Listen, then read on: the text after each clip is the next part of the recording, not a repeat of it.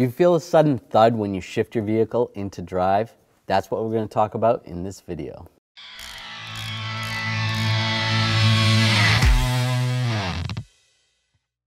All right, so you shift your vehicle into gear and you feel a sudden jerk and you put it in reverse and the same thing. The whole vehicle kind of moves a little bit.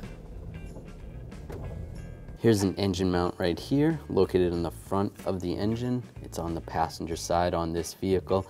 This mount is supporting all the weight of the engine right here. And there's also a transmission mount on this vehicle. And other vehicles have other types of mounts like this. Sometimes they call this a dog bone mount. Now the engine is not supported by this mount. This just prevents the engine from rocking back and forth.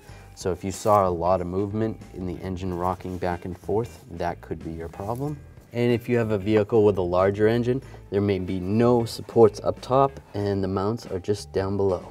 Here's another dog bone transmission mount. So what this mount does is it doesn't support any of the weight of the transmission or the engine. It just prevents it from rocking back and forth.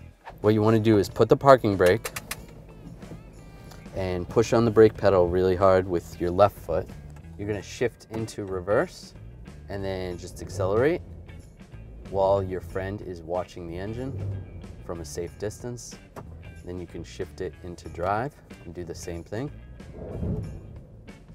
And if the engine moves significantly, then you know you have an engine mount or a transmission mount problem. What you want to look at when you're checking out these mounts is see if there's any large cracks, if there's any dry rot, major cracks in this. If you see there's a little bit of dry rot in there, but a lot of times you'll see small cracks that are in the coating that this mount was coated in from the factory, and that's not a big deal. This is starting to dry rot. I don't see any major cracks yet. But also, if you've had an oil leak where it's leaking into the rubber, it's been compromised, you want to make sure you fix the oil leak before you just put a new mount in, because that's not going to do good. You're just going to ruin a new mount.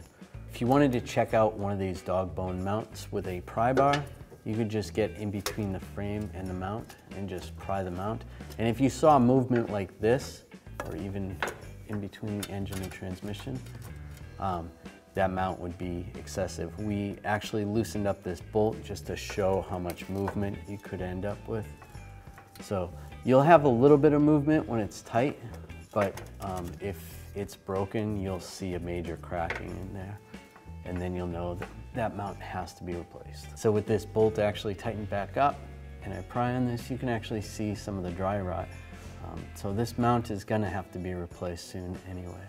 It's not as bad as we made it out to be, but it's definitely on the road to need replacement. You may have a mount like this.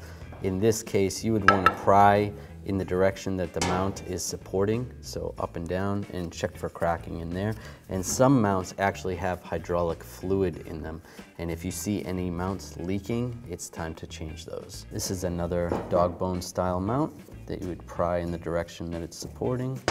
And then this style mount, this is more like a transmission style mount. It just supports, and you would want to pry in the direction that it supports. And take a look at any of the rubber cracking if you can see it. Another symptom you may experience with worn engine mounts or transmission mounts is when you come to a stop while you're sitting there in gear, you may feel excessive vibrations in the cab, you may feel it in the steering wheel or even in the floorboards. That's because the rubber of the engine mounts isn't doing its job. It's not canceling out the vibrations from the engine, and they need to be replaced. Now, if your engine mounts are dry rotted and old, chances are you're just better off replacing all of them.